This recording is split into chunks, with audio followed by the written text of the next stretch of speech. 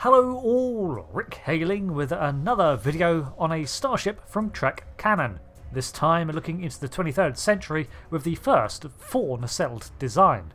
The Cardenas class is a pretty amazing vessel, to be honest, and a contender for the most impressive ship in its era, certainly at least until the creation of the Constitution class 40 years later.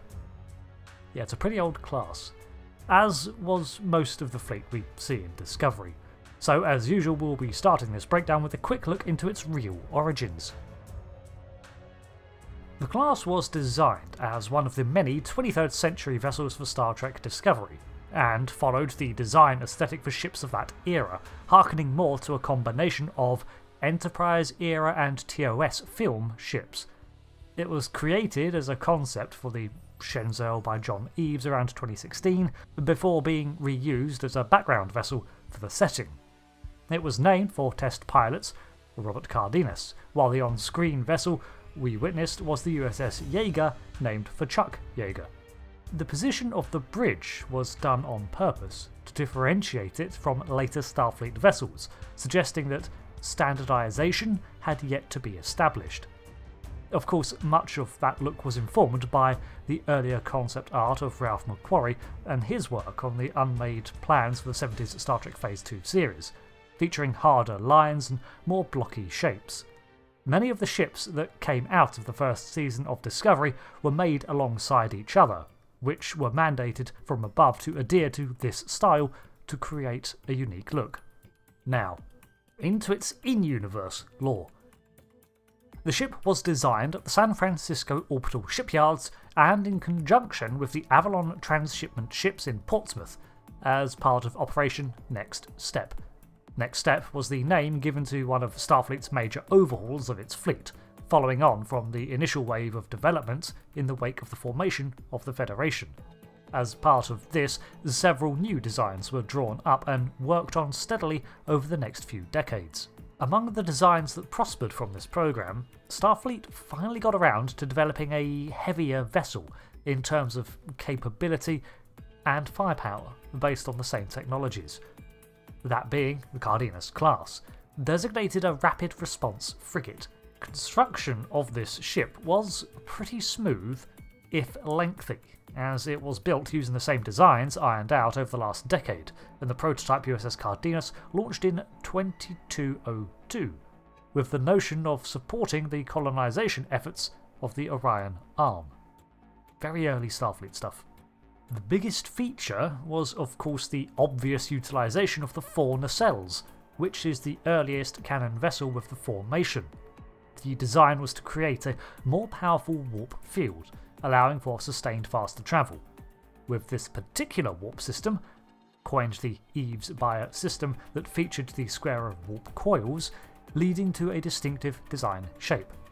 This worked very well until Starfleet shifted its design once more, and these vessels were often deployed both on exploration missions and responding to threats along the edges of Federation space. This means many were in operation along the neutral zone and Klingon borders. During its time, the Cardenas class effectively took on the role of the most covered postings, considering its often high-profile missions, eventually taking that crown from the Walker class. What eventually ended this line was the birth of the Constitution class, coupled with the fleet-wide adoption of duotronic computers. The Cardenas class was a fantastic class, but such an extensive reworking of its core systems was a very time-consuming effort, and while Starfleet did update the design, it was a slow affair that saw other classes replacing it with their newer systems. The last vessel of this line was retired in 2263. It was just easier to make new ships than refit this stubborn old one. The Cardenas class is a whopping 411 metres long, about 226 wide and 113 tall from nacelle to nacelle. Which is not the biggest vessel, but hey, most of the early 2200s ships were apparently huge. It featured two rear shuttle bays positioned just over its impulse engines, and a second impulse drive was further back and above these. Interestingly, this is another of those designs that has the bridge in an unorthodox location. this time right at the fore of the saucer section, with the engineering hull basically running through the centre of the vessel. This means that many of its systems were all centralised, but with it being a larger vessel overall, it could specialise in several different fields. The warp systems, as mentioned, was a proven design developed as part of Operation Next Step, and the precursor to the warp coasting design that was seen on later quad nacelle ships. Essentially, the Cardenas would only use one set of nacelles while at warp, while the second pair acted as additional warp field stabilisers. Then they would switch roles, allowing the last set to cool down. Unlike later classes, however, this early utilisation of the design had the vessel drop from warp so it could reroute systems before setting off again, so it was not a seamless switch out. This means that it had a cruising speed of warp 6 indefinitely, and could peak at warp 7.7 for a day, with its only stop being that aforementioned switchover period. In terms of armaments, the Cardenas class is a great example of why the phaser strip is preferable to turrets or cannons. It is absolutely covered in turrets, 17 of them, and what's more, many of these were attached to localised fusion generators instead of a centralised weapons grid, meaning that it was a lot harder to break its weapons subsystems.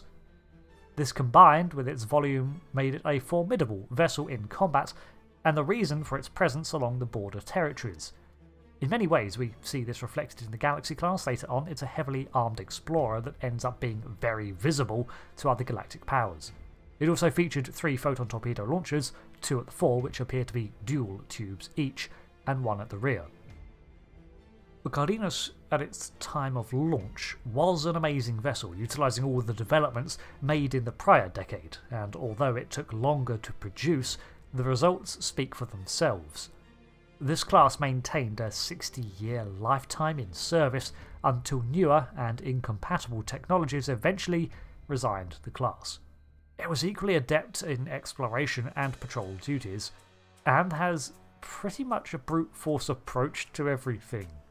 Bigger class means it can do more and hold more versatility. More phaser arrays and fusion generators mean it's more powerful. Twice as many nacelles, despite the coasting system not being present yet, means more warp. It's kind of a fun vessel, but it displays why Starfleet eventually pivoted into a design change, as there is only so long you can just turn up the dial. During the Klingon War of 2256, it was extensively deployed on combat encounters, and Starfleet suddenly found that its crown was slipping. It was a stubbornly powerful design, but old and pretty unchanged aside from some fusion reactor tinkering, and many were still undergoing their lengthy duotronic core upgrades. They had acted as great defenders in the early 23rd century, for sure, but half a century later, their time in the limelight was waning. Built to last, it was sheer tenacity and stubbornness that kept them around, but in the face of the Klingon Empire, it couldn't last. Thanks for watching this breakdown on the Cardenas class frigate. I actually really enjoy the background lore of this ship, and strangely it reminds me of the history to the Galaxy class in some ways, and it has a pretty long service history. Many of the ships in Star Trek Discovery were of very early 23rd century origin, and merely still around by the time of the shows, with Starfleet in the midst of a new design approach that would manifest over the next generation of ship design. But I'll touch more on that when we explore the other ships of this era. Until then, thanks for watching, I've been Rick, and I'll see you next time for another lore video. Goodbye.